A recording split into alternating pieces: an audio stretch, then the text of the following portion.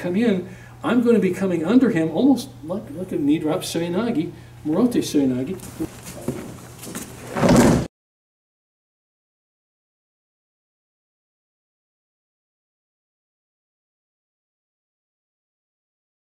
Kind of a knee drop Seoi Nage, and but it's really interesting and different.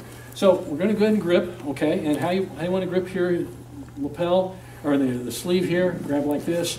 In any event, we want to get that nice line of pull. So we want to get a lot of pull here. So we want to create a big hole. So when I set them up, pop them here. Okay, just kind of keep square. Okay, pop them here. Now with my right hand, I want to grab the front of his belt.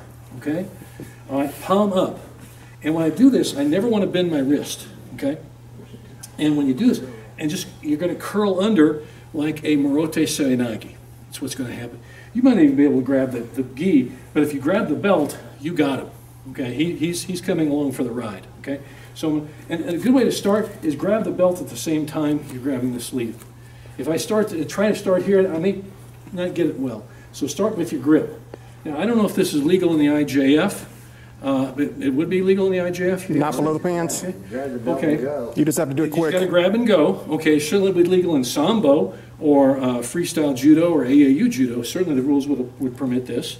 So what we do, when we come in and when I curl in, when I come in, I'm going to be coming under him almost like a knee drop Seoi Nage, Morote Seoi Nage. But when I curl in under here, see, it's like this. When he sets him up, he has a nice pull. He creates this big hole, this opening. Now he's already grabbed. See how he's already grabbed? Palm up. When he comes in, he wants to make sure he curls and pulls his arm into him like this as he spins under, and he just really does a Seoi Nage